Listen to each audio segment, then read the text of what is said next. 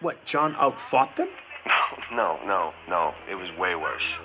As he tells it, the ODSTs did as they were ordered. Let's get all ready to get squared up. They surrounded John, and one of them swung. What happened next, Petrosky says, defied explanation. Because the sound this kid's fist made, it sounded awful. Because they weren't like punches, they were like rapid fire explosions. Okay, I was across the gym, but I heard it. It was sick. Like meaty cracks in a drum roll. It was just like... One of the ODSTs sustained a single body blow that instantly stopped his heart, killing him. Another trooper only took one shot from John as well, a punch that caved in the man's face. 2 fatalities, 1 ODST with a cracked pelvis and 1 with a shattered spine. That guy never walked again. No one had to break up the fight. It was over in less than 5 seconds. Wait, he killed them? What he did was impossible. What do you mean impossible? Like, how? Like not human, all right? I was listening over Hunt the Truth again the other day.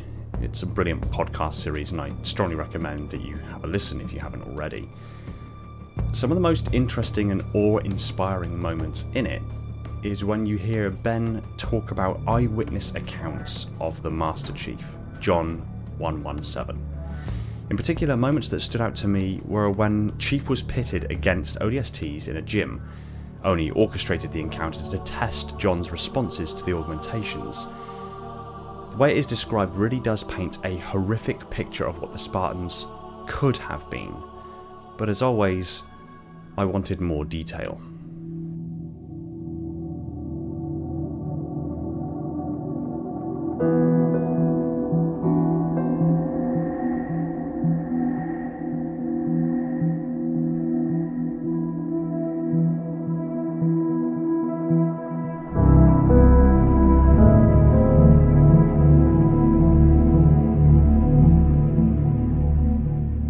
The Spartans were originally conceived as a means to crush human rebellion against the UNSC and the UEG. As the first majorly successful super soldier program, the Spartans were augmented and built into the most devastating soldiers humanity had ever seen. Superhuman in almost every way they could be. It's difficult to substantiate just how powerful Spartans really are when you consider that Spartans have had very little actual conflict against other humans.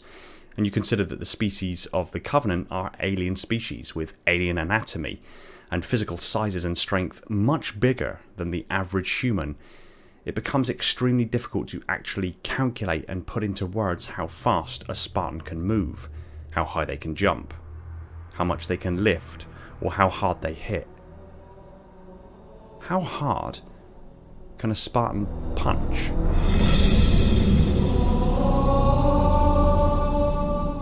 The short answer, it's extremely hard. Scarily hard. As I said, it's really difficult to substantiate and quantify just how powerful Spartans are, and when it comes to being punched by a Spartan, nearly impossible, but not completely impossible. You see, there is at least one example of a Spartan fighting other humans without the interference of a powered exoskeleton to muddy the water. That is the encounter between a freshly augmented John 117 and the ODSTs in the gymnasium of the UNSC Atlas. John fights with a speed, strength and ferocity that is actually quite horrifying, but it also gives us the best opportunity to answer the question of just how hard a Spartan can punch. Well, a single torso strike from John 117 as a 14-year-old freshly augmented soldier delivered enough force to stop the heart of an ODST. The only way this would be possible is if Chief compressed the person's sternum so fast and so deeply that it impacted the heart and shocked the heart into stopping. A strike to the face of another caved in the man's skull.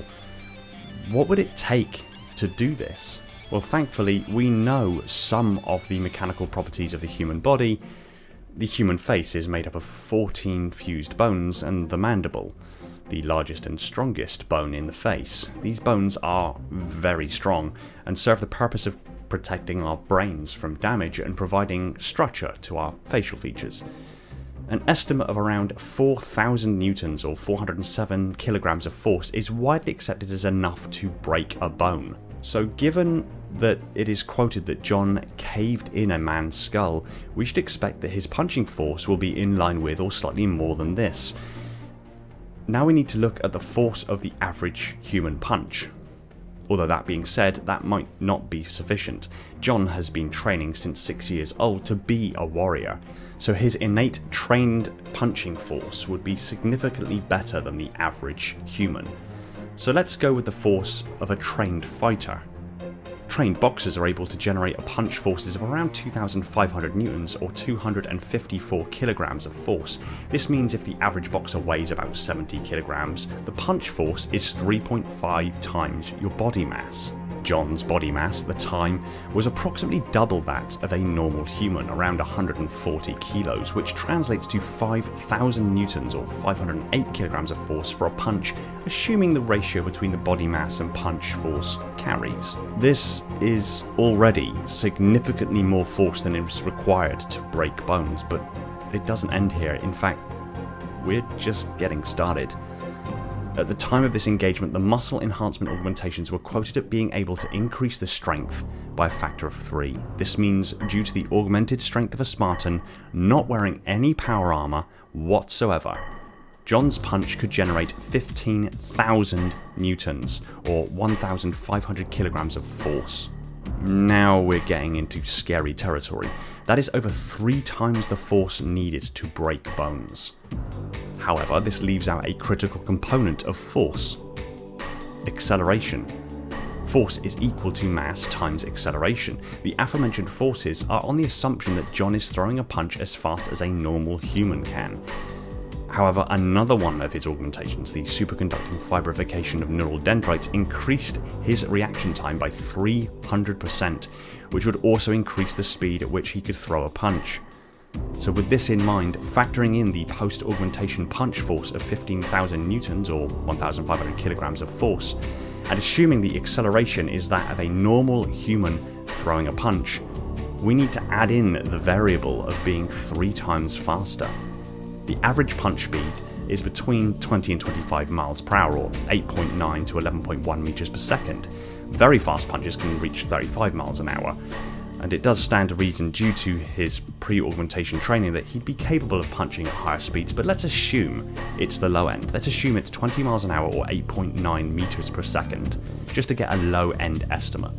8.9 meters per second multiplied by 3 to reflect the 300% increase in reaction time equals 26.7 meters per second. Now we have an acceleration, 26.7 meters per second, and we have a force of 15,000 newtons or 1,500 kilograms of force.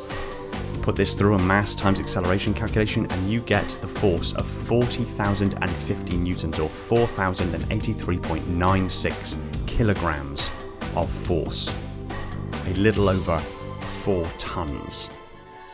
Remember that it is widely accepted that 4,000 newtons or 407 kilograms of force is sufficient to break bones. This means John's punch could generate 10 times the force required to break bones.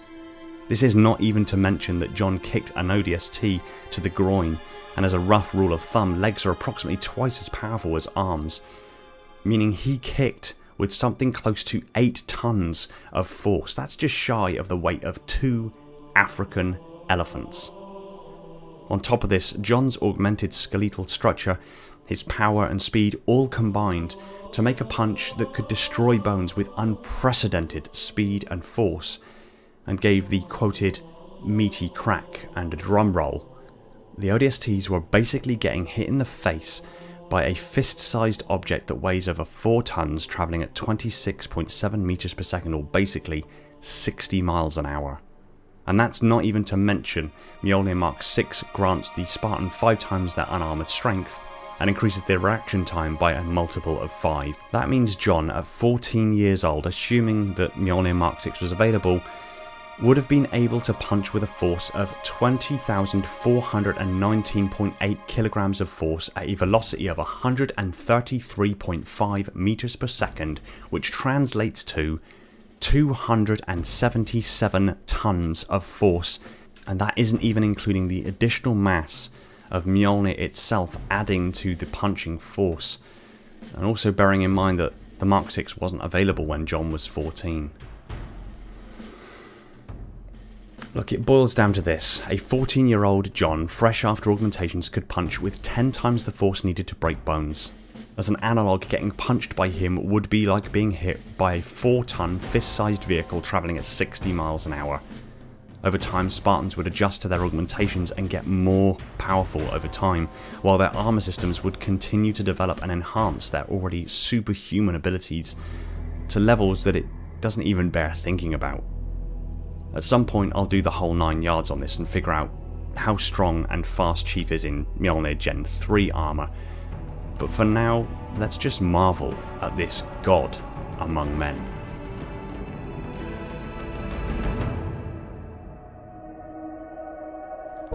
Thanks for watching. Stick your comments down below, I look forward to what you have to say.